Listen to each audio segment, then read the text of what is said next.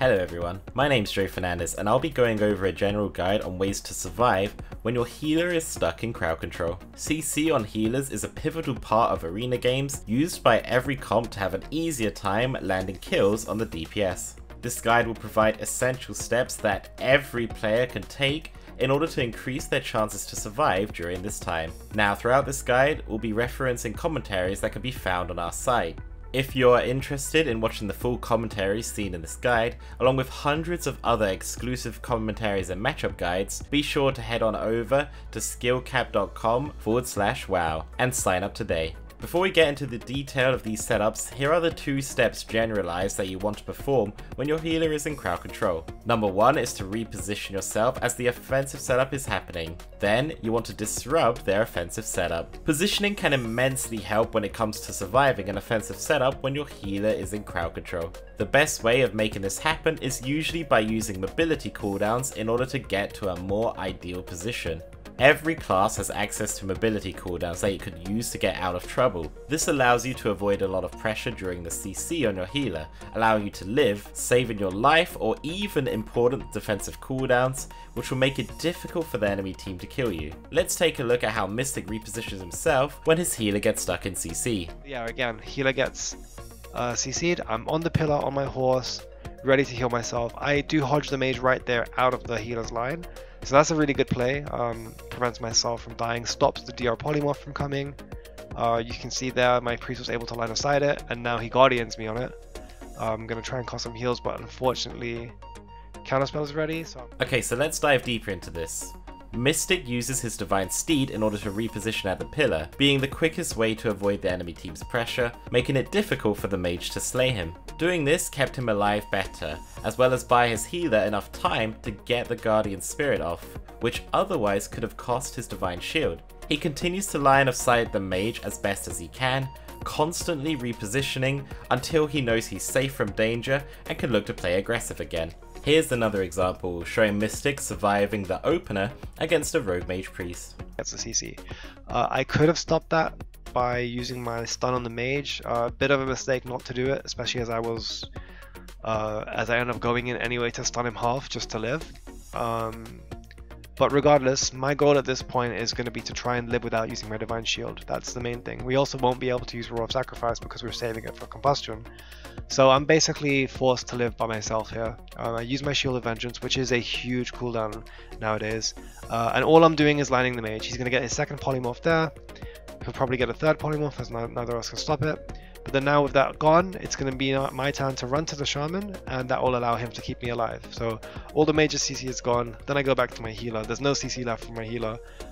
Their priest also already used their fear as part of the setup, so they have absolutely no way to CC my shaman right now. As you can see, Mystic repositions himself instantly, taking account that the mage will get crowd control on his healer anyway. Since the sheep lands on his healer, Mystic stays at the pillar to line of sight the mage during the crowd control. This reduces the pressure on him as the mage can't get any of his damage off.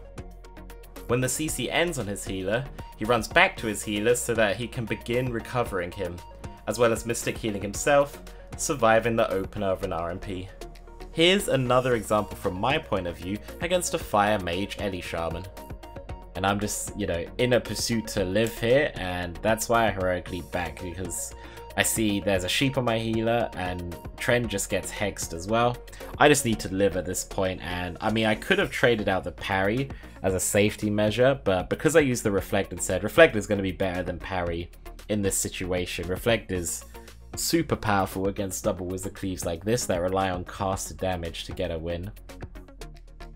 And so now I'm in a position where I heroically back so I can line of sight both the mage and the Ellie shaman and then just don't take damage. At this point, even with repositioning or playing well defensively, sometimes you may find yourself going down, thinking, what more can I do? I repositioned well and I used my defensive cooldowns well, but I still end up dying. This usually means that you may have to disrupt their offensive setup as well, being another key step into reducing the strength of an enemy's offensive setup. Disrupting the enemy team's setup can require a number of different things, but the main goal remains the same. Mostly you'll be looking to deny follow-up crowd control on your healer, or looking to reduce their pressure during their offensive setup.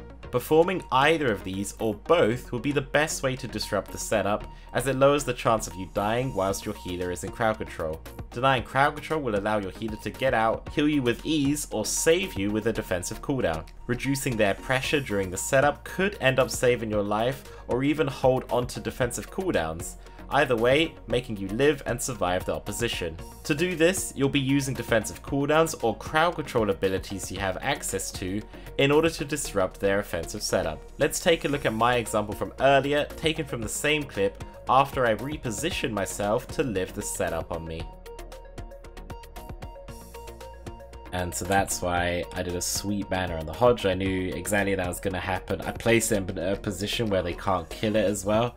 And I was maybe a bit lucky with the range. I think if I was a little bit further, the war banner may have not been in range. It's quite a, I think it's like a 15-yard range, so it's quite small, and I was a bit lucky to get that off. But now that the war banner's happened on the Hodge, they won't be able to chain the less, so you can still see he gets pumped a lot. They have an absurd amount of pressure, but here's another example, looking back into Mystic's game against Arcane Disc whilst he was repositioning well.